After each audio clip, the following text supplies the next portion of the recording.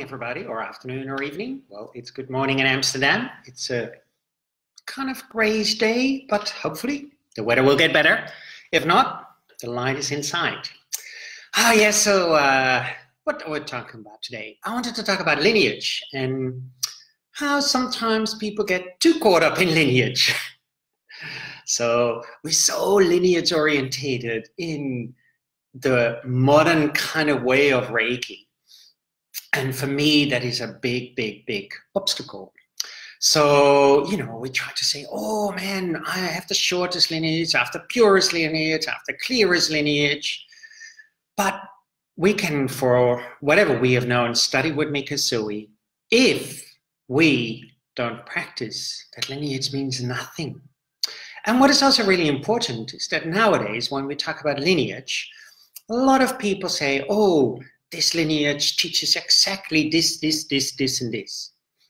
But here's the tricky part. According to Hiroshi Doi and other researchers, Mikasui taught his students depending on their spiritual development. So what it means is that, like any very good traditional teacher or a spiritual teacher, that they teach a person according to their spiritual development. So some people just need to do hands-on healing first. Other people can go maybe straight into a mantra. Some people are more visual, some people are more auditory, some people are more kinesthetic. We all know that. And yet we stick to these lineages where it has become, no, it has to be like this. So very rigid. And in that rigidness, we don't have the flexibility and the openness to actually look at the individual.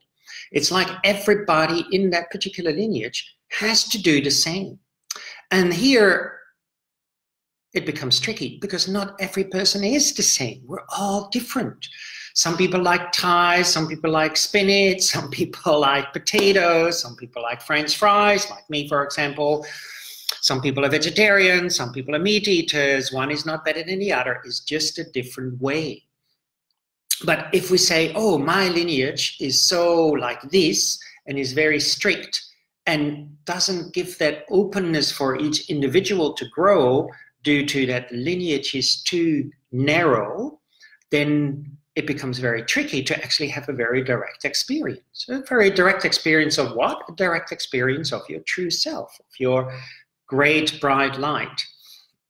And so therefore, already when we hook ourselves too much on a lineage, we get into problem. For example, I go to an acupuncturist.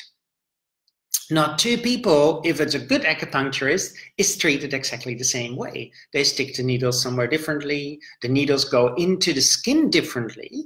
If a person is uptight, the needles don't go in that well. If a person is really open, it's like the person almost puts a needle into milk, for example. So each person is different. If I go for a massage, if I go to a good massage therapist, they will treat my physical body and my energy body depending on what is happening to me. So if they do exactly the same, it becomes conveyor belt massage, conveyor belt acupuncture, or conveyor belt Reiki. And this is sometimes something we have to be really careful of. So in a way, the teacher is there to talk with the student, to communicate with the student, to guide the student in their own individual way. What means is that if the lineage is not, it has to be like this, but more open, you can actually tailor-make your teachings according to the individual. What means the individual, like a good acupuncture or a good massage therapist, have a much quicker and directer way of experience their true nature, their true self, their inner great bright light. So I think this is really important because we could go to a massage therapist, but if they don't address our issues, if they just do their own general kind of thing, then we keep going there, but nothing really happens. Yeah, we might fall asleep, we might fall relaxed, and that is okay for some, right? That is okay too. But if we want to go deeper and really experience this great bright light, then it's important to actually work with someone who can show you different elements and then, you know, really coming from you. What suits you? what is really your journey. Oh, this is really pointed out in the precept, Gyo Hakame. Be true to your way and your being. Gyo is really your pure experience, not my pure experience. So your pure experience is different than mine. I might have a cup of tea in the morning. Cheers. And it depends on the morning what kind of tea I have. Maybe it's cold today and I drink a little ginger tea. Maybe tomorrow I feel like green tea. So therefore, it really depends. So therefore, the teacher is there not to impose their gyo, their pure experience on you. But if our lineage and we go, no, this is the lineage, this is how it needs to be, this is like this, then the teacher is imposing their gyo on you. The teacher is really there to help you to find your gyo. If you find your gyo, then your practice becomes very juicy, just like a really good violin player, right? They really discovered their way of playing the violin. That might not be my way, or it might not be the teacher's way, but that is where the juice comes in. This is where it really becomes exciting. So for me, this is a really important element that we really try as a practitioner or teacher to find our gyo and what is ultimately not stuck to a lineage. Like if we stuck to a lineage, then we become very narrow-minded. And this is why, like for example, Hiroshi Doi also states that Mikasui was teaching his student according to their spiritual development. My teacher does exactly the same. He is now willing to, in Japan, he's a priest who can actually train other priests.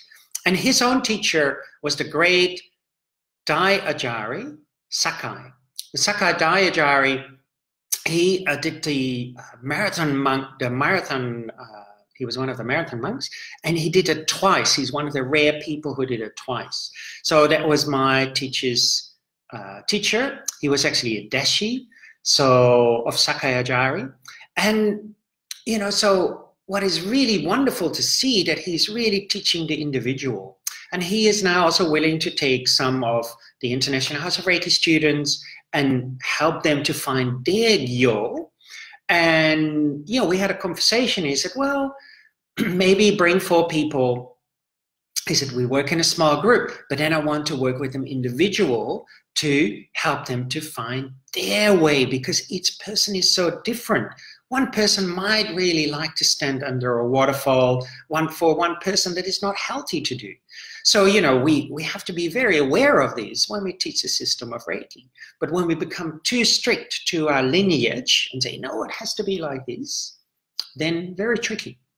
Also, some lineages, they all scream, oh, Ansen Ritsime, enlightenment, enlightenment, enlightenment.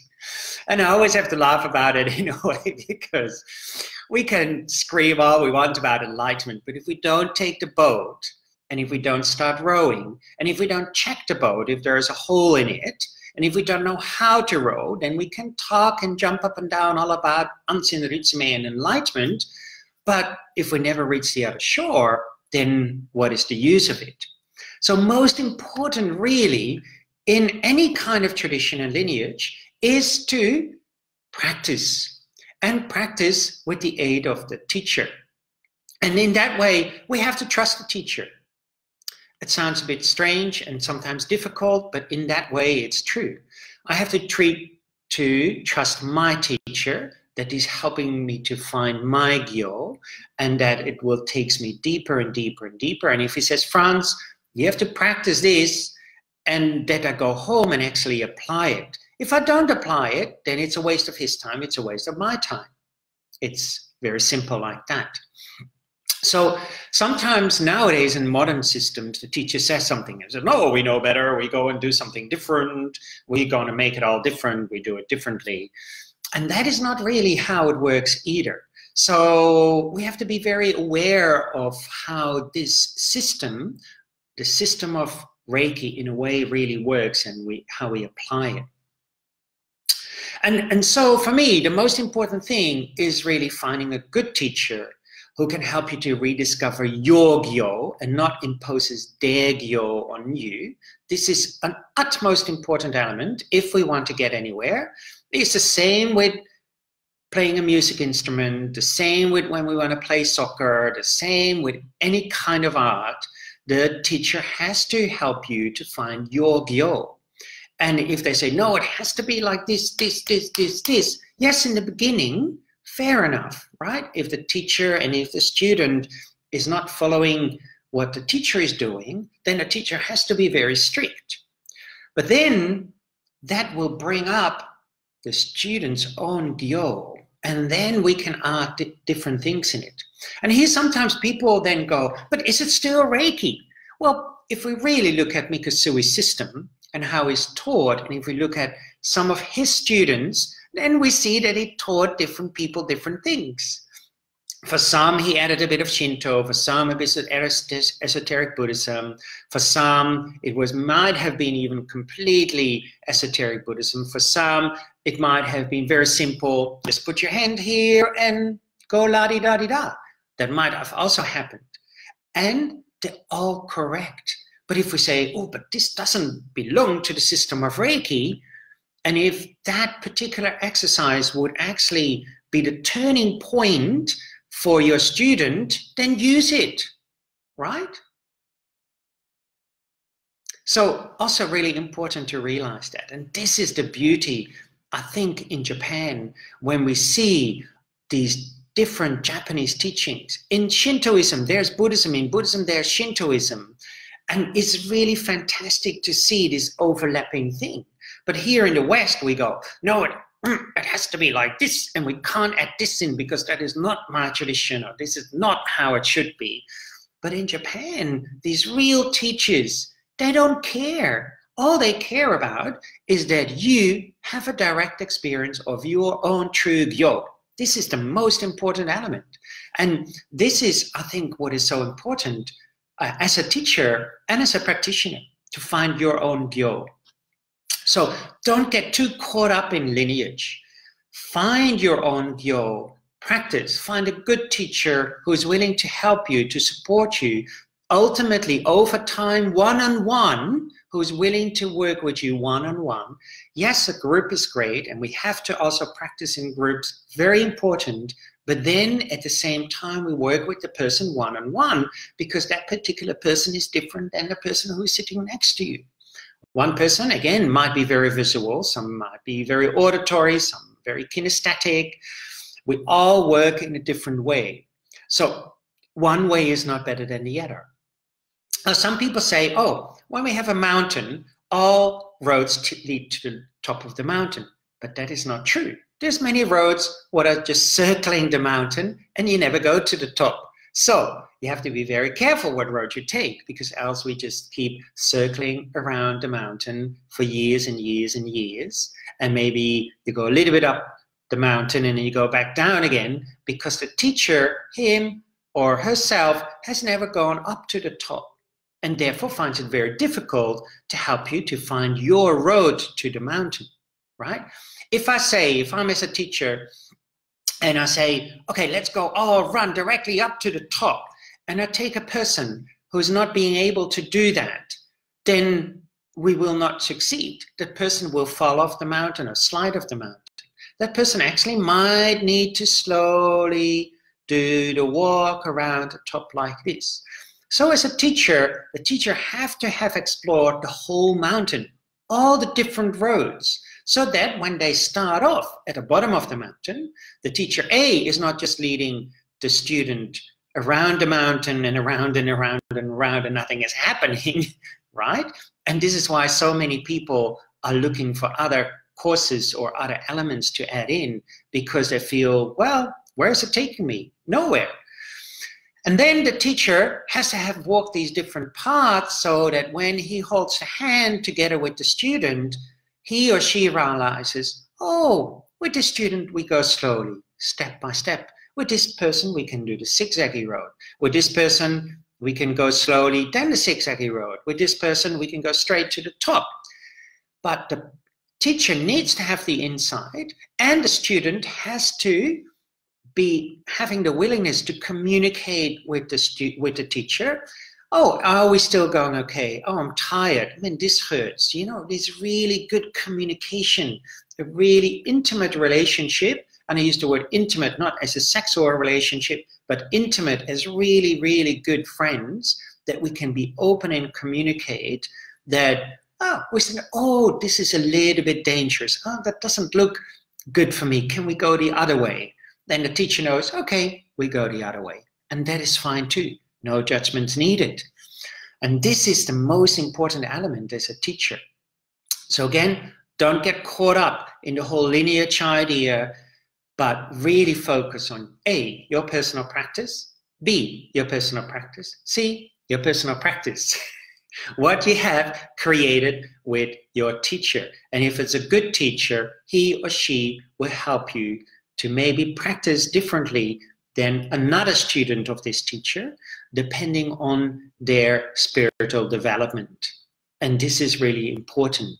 So keep practicing, keep exploring, and don't get too caught up in all of that. Most important is the direct experience of your true self, through different practices, whatever they might be. And so here we go. I'm going to drink the rest of my tea. Hope you have a wonderful day, afternoon, evening, wherever you are. I'm going to vacuum. Indeed, we have to do these things too. And I'm going to teach this afternoon and this weekend. So sayonara and see you soon. Bye.